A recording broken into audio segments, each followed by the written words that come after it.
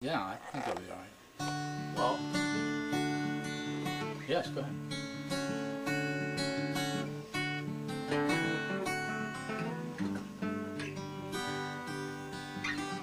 Sunday morning, very bright, I read your book by colored light that came in through the pretty window picture.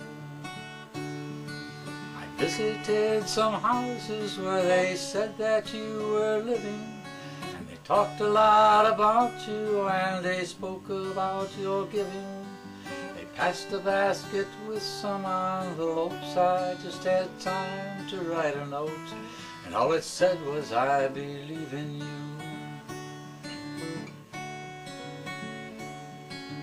Passing conversations where they mentioned your existence and the fact that you had been replaced by your assistants. The discussion was theology. When they smiled and turned to me, then all that I could say was, I believe in you once again. I visited your house again on Christmas or Thanksgiving, and a bald man said you were dead, but the house would go on living.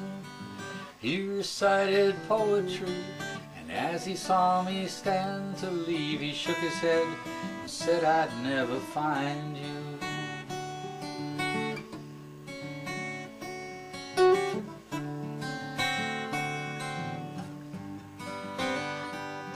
My mother used to dress me up while my dad was sleeping.